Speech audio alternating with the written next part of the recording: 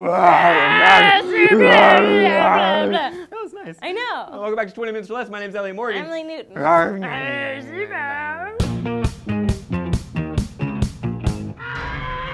Got some asteroid news for you. As it turns out, the asteroid that killed the dinosaurs is very similar to other asteroids. It wasn't one huge asteroid that just happened to wipe out the dinosaurs. It was part of a pelting, like a semi-automatic paintball gun from God that pelted the Earth until there was virtually nothing left. Two studies were recently published in Nature. They studied spherules, which are embedded in rocks all over the world, and they're what's left behind after huge impacts. Whenever a giant species-destroying asteroid hits the Earth, it sends molten and vaporized rock, because apparently you can vaporize rock shooting into space. Then, some of that rock can't escape our gravitational pull, and it heads back to Earth. Then, scientists find these particles all throughout the Earth's crust, and they put together a timetable somewhere between 3.5 and 1.7 billion years ago. In other words, the pelting of asteroids that destroyed dinosaurs lasted billions of years longer than previously estimated. Geophysicist Jay Malash states, "We can look at these spherules, see how thick the layer is, how big the spherules are, and we can infer the size and velocity of the asteroid. We can go back to the earliest era in the history of the Earth and infer the population of asteroids impacting the planet." That's cool. When they went back and studied these spherules, they found evidence of asteroids that were much larger than the dino-destroying one from 65 million years ago. The question then is, where are all of the craters? Hey, have you seen where all the craters went?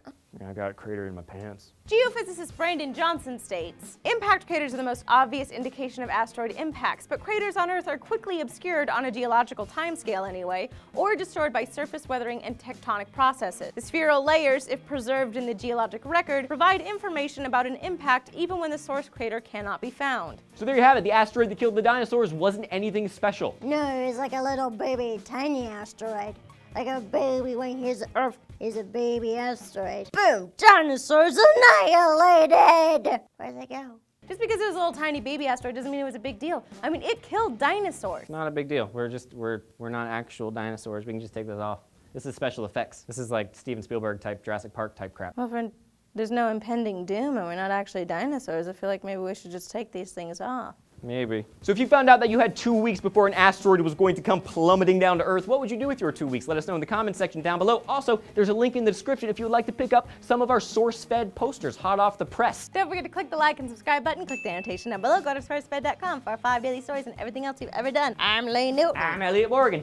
Dino-Fed! Dino-Fed!